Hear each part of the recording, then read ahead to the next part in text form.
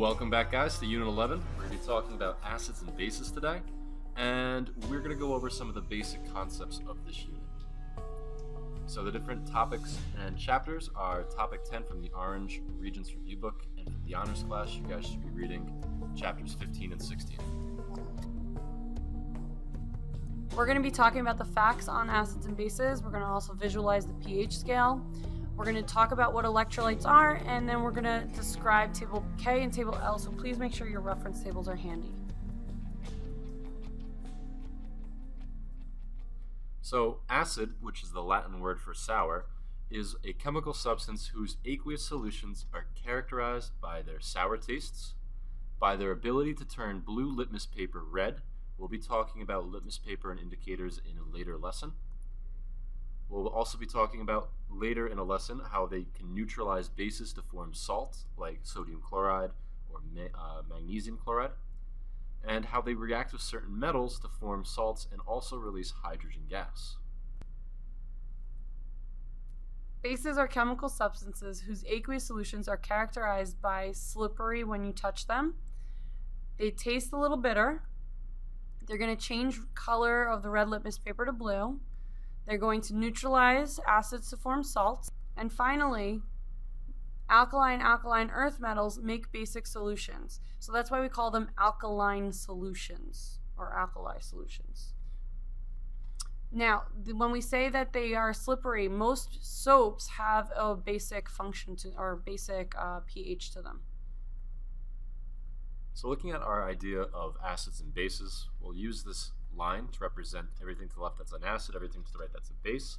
And we'll know that these items, because they have either a sharp or a sour taste, or they actually have the ability to burn you, these things are what we call acids. While anything over here is going to be more slippery, a little bit more thicker to the touch, and these are your bases. And they, though are solutions, they have very, very, very different properties. For example, all the acids have the ability to burn, while all bases are what we call caustic. Though they're both chemical burns, one of them has the ability to eat through metal, while the other one has the ability to make your skin slide right off. Fun. Yeah. Okay, so here's the pH scale. We tend to say everything that's closer to the 0 is a very, very strong acid, while everything close to the 14 is alkaline. Where they meet in the middle, which is at 7, we say that is neutral.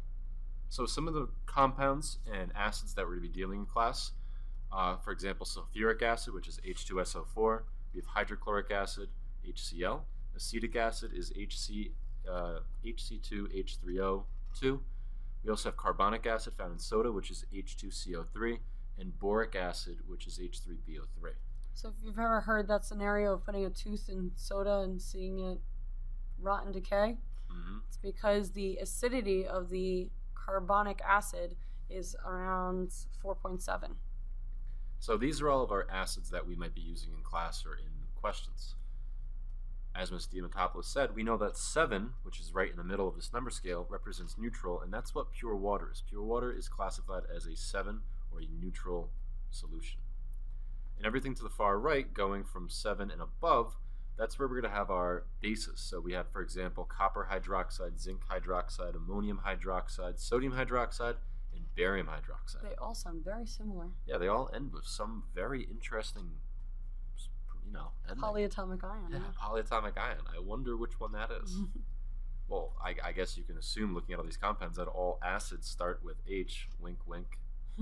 And all bases end in OH. Ta-da! Nudge, nudge. A strong electrolyte is a solute that almost completely ionizes or dissociates in a solution. So all those things that we said were salts that dissociated in the water, those are strong electrolytes. Ions are really good conductors of electric current in solution. HCl, sulfuric acid, sodium hydroxide, potassium hydroxide are all strong electrolytes because they're able to conduct an electric current in the water, because the ions have separated and now the electric current has something to bounce around on. But when H2SO4 dissociates, does it make sulfur ions and oxygen ions, or does it stay polyatomic? Polyatomic. Ooh. So if we have a weak electrolyte, this is going to be something that does not completely dissociate. So sometimes an insoluble compound will make a weak electrolyte. So these solutions will both contain ions, so positive or negatively charged particles, and molecules, which are like sugar, but these are going to be big things that haven't broken down. So some examples of weak electrolytes are like acetic acid, which is vinegar, carbonic acid, which is the acid found in soda, ammonia, which is also found in Windex, are all examples of weak electrolytes. Non-electrolytes do not break down into ions at all in water. So sugars, fats, alcohols, those are going to be examples of non-electrolytes. Other examples, when we get into organic chemistry, could be things like methyl alcohol, ethyl alcohol, or even simple sugar, glucose. All of these are non-electrolytes. So using your reference table, let's all find table K. Table K is going to be great for you guys because this is where you're going to see a lot of the formulas and names for different types of common acids that will be asked on the Regents. Looking at this list, we can categorize which is weak and which is strong by the very simple rule. Everything on the top, HCl, HNO2, HNO3, H2SO3, and H2SO4, are all what we call strong acids. Everything beneath sulfuric acid, which is phosphoric, carbonic, and ethanoic, otherwise known as acetic acid, are all classified as weak acids. I suggest that you guys write these down in your reference tables. Look, it's so crazy. Look, it just burns through it so easily. Why sulfuric acid does that? Pretty crazy, right?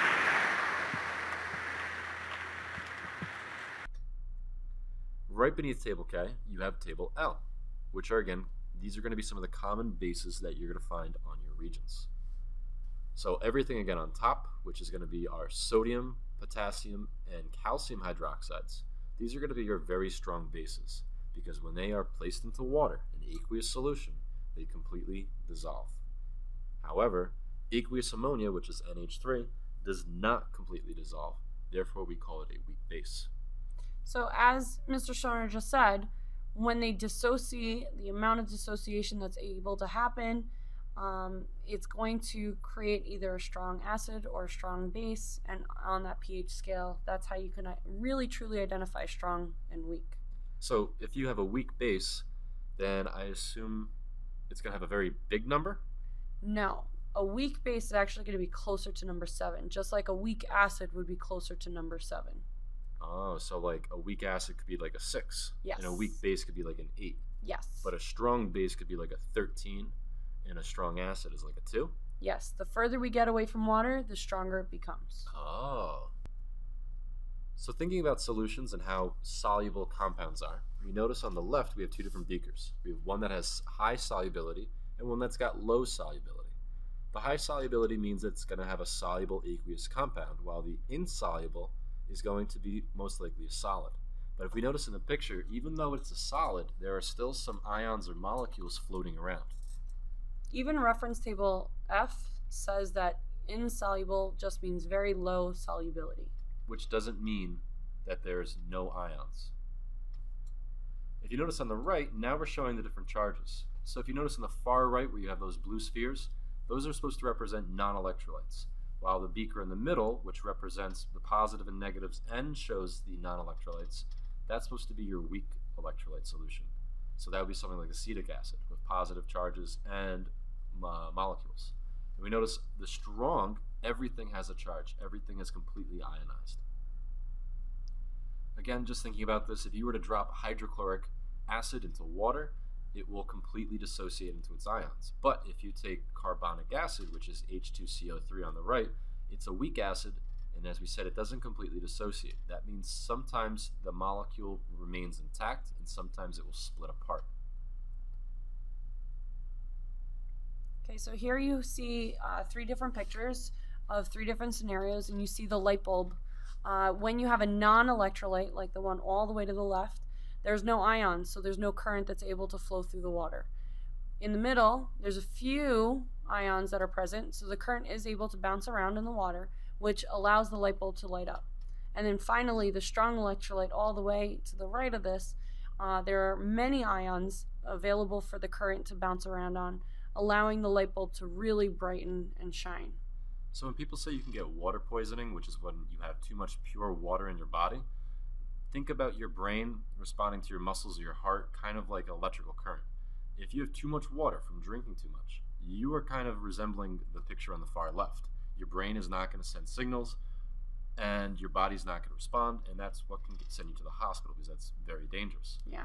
Drinking lots of fluids when you're doing sport activities, for example, like Gatorade, because we all know that's got electrolytes, yeah. You would see yourself more on the right-hand side. Okay. That's showing good conductivity and allowing your brain and your muscles to respond properly. At the end of a football game, what do they throw over the coach? Water? Yellow stuff. Yellow stuff. A lot of big burly dudes and yellow stuff. Definitely not water. Yep, definitely not water. Our body's an electrical system. We need the electrolytes. And without it, we die. Next. So just for reiteration, guys, if you are a strong acid, a strong base, or you're an ionic salt, that means you're a metal mixed with a non-metal, which is ionic. That means you're a strong electrolyte. And if you're a weak acid or a weak base, you are definitely in a weak electrolyte.